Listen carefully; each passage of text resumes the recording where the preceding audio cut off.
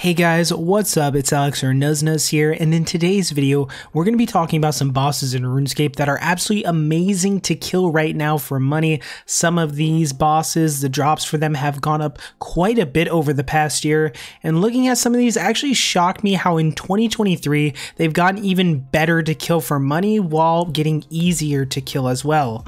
I also just wanted to say that YouTube has put out some new monetization policies. It's changed a lot of things, and a ton of us have been seeing big revenue drops recently. As someone who does this full time now after graduating, a 30% decrease in revenue can feel like a big hit. I never really mentioned my channel memberships on videos, but after seeing what's happening recently, I thought I'd at least mention it here as an option. If you want to support my channel and get some cool perks, even some free merch for some of the higher tiers, you can join my channel memberships and get exclusive perks by clicking the join button below. It's anywhere from $1.99 per month all the way up to some higher options. And this will help support the channel and in these downtimes help me continue doing this full time. Again, it's just optional. You don't have to do it, but I appreciate everyone that has subscribed to the memberships. Thank you all for the support as always. And let's get into this video because it's actually super interesting to me. So the first boss that really shocked me, some of the uniques have gone up massively for this, is Araxor. Now I haven't done Araxor in quite a long time, so last I knew these drops were nowhere near this expensive.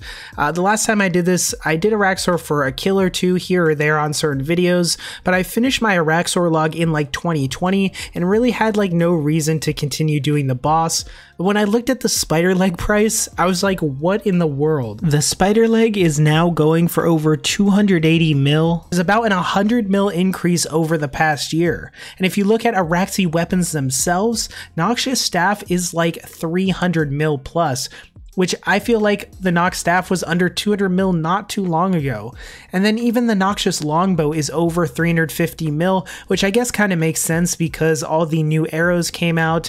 You have big arrows for poison, which is really, really good. So it kind of makes sense why that has gone up. And then Scythe is over 400 mil now, because if you look at something like Telos, for example, the Zeros Godsword and the Staff of Sliske are around the 400 mil mark, which again is not really that far off of the price of the Noxious Staff and the Noxious Scythe, which is just wild to see because I remember not too many years ago, the Staff of Sliske and the ZGS were like 5 or 6 times the price of their Noxious counterparts, and now they're very similar in price.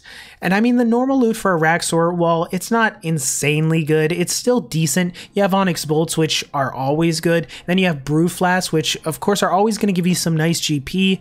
And with power creep that has happened over the years, Araxi is easier to kill than ever. And I mean, I don't want to make you guys feel old, but I might be making you feel old here. Araxi is almost a decade old. Yes, a decade old. It was released in 2014, so 9 years ago, which is crazy to think about. But if you're looking for a boss log to complete to make a good amount of money, Araxor on average is over 3 million GP a kill right now, which for how old the boss is, it's really, really good.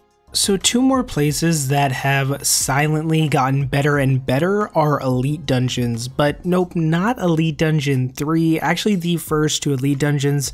I know we think of doing the Shadow Reef, having those huge drops, but the first 2 Elite Dungeons, you know, sneakily have actually gotten better and better.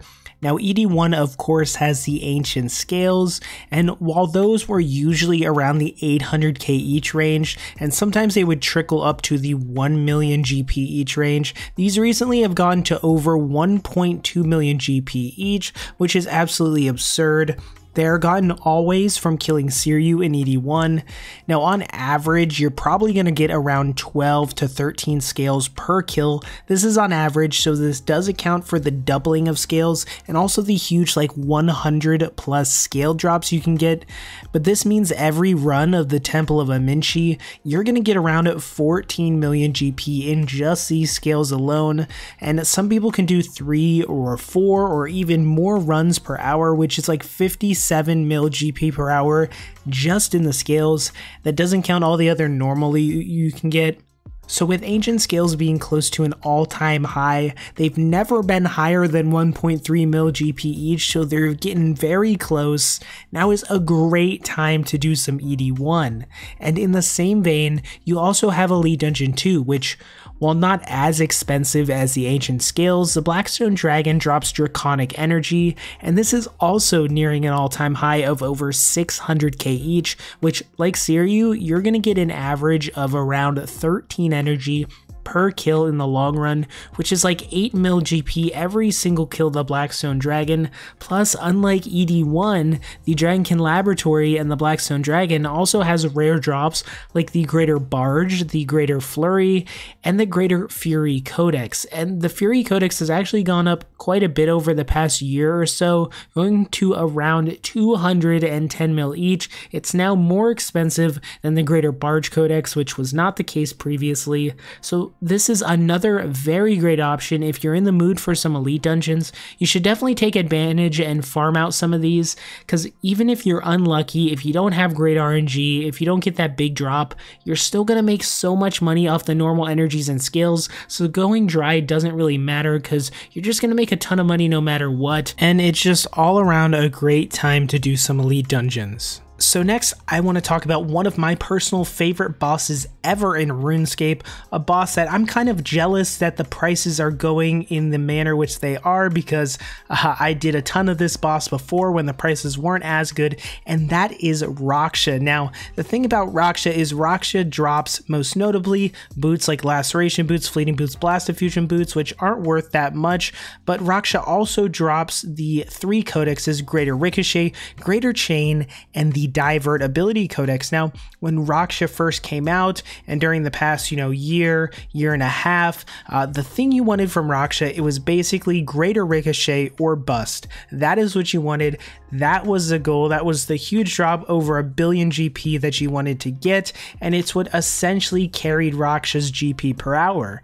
But you also had the Greater Chain, which at the time was not near what it is now. In the past year, Greater Chain has gone from under 200 mil to an all-time high of over 700 million GP, putting it almost on par with Greater Ricochet as a big drop. Now, for someone like me, if you look at my Raksha log, I've actually gotten quite a few Greater Chain drops.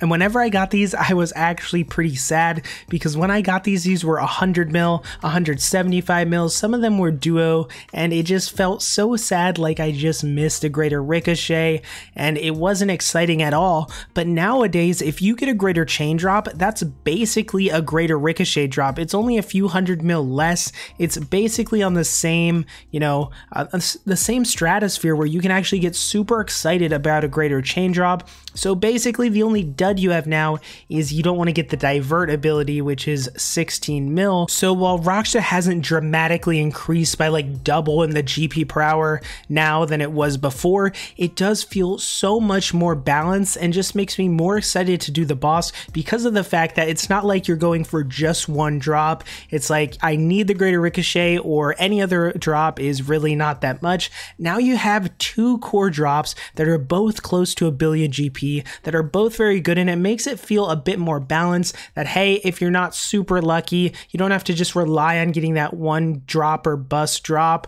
You have another option in getting the Greater Chain ability. So that's why Raksha to me right now feels super strong to do. Not only that, but the regular drops are decent as well. Like for instance, one drop when I was doing Raksha that caught me by surprise, just a normal drop, is Dinosaur Bones. Dinosaur Bones were like 9 to 10k each, and now they're almost 18k each, and that makes the Dinosaur Bone drop like 1.5 mil as a drop from Raksha compared to like the 700-800k it was before. So while not anything huge, seeing a drop like this go up in price, and it's not a super uncommon drop from Raksha, so seeing something like that is nice as well. Raksha, just if I could recommend like any boss to go and do if you want to make a bunch of money, I would definitely recommend Raksha number 1. Also, the fact that Raksha is much easier to do now. There are ways that you can do Raksha fully with Revolution. I think Protox made a guide on doing Raksha with Revolution. I think I've seen some Reddit guides on how you can melee Raksha fully with Revolution. I think some even might have that you can like camp soul split. You don't have to prayer flick. Raksha is a lot more more accessible now than it was, and having these two drops basically on the same level now, it just feels like such a great boss. And even though I have the log completed, I think I'm still going to do more just because you can't really beat these drops. And that's going to do it for today's video. Let me know what you guys think.